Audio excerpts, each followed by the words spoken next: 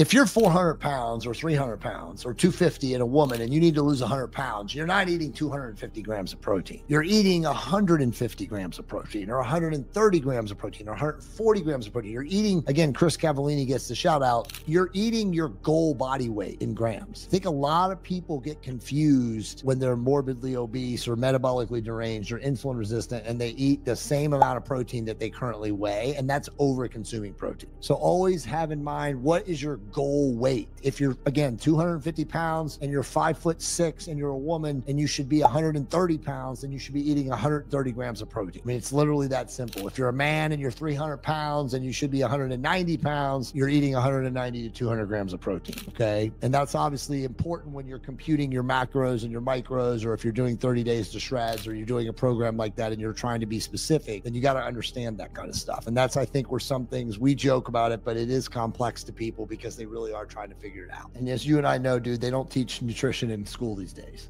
Yeah.